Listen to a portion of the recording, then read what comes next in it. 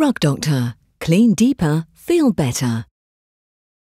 Quick start cleaning. Your Rug Doctor portable spot cleaner is ready to start cleaning right out of the box with no assembly required. Follow these simple instructions to begin cleaning.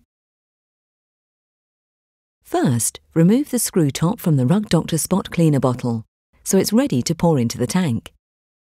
Now, remove the clean water tank by lifting it straight up. It's designed to fit tightly, so you may have to pull hard. Unscrew the cap and pull out the tube holder. It's designed to be watertight, so you may have to pull it quite hard. Fill the tank with hand-hot tap water to the clean water fill line mark near the top. Now pour in the Rug Doctor spot cleaner to the spot cleaner fill line on the tank. Use only lukewarm water when cleaning wool or wool mix carpets. Then refit the tube holder and screw the cap back on. Make sure it's tight. Turn the tank upright over the sink. Some water may drip from the cap as the tube empties any excess water. This is normal. Insert the tank back into the machine and make sure it fits securely.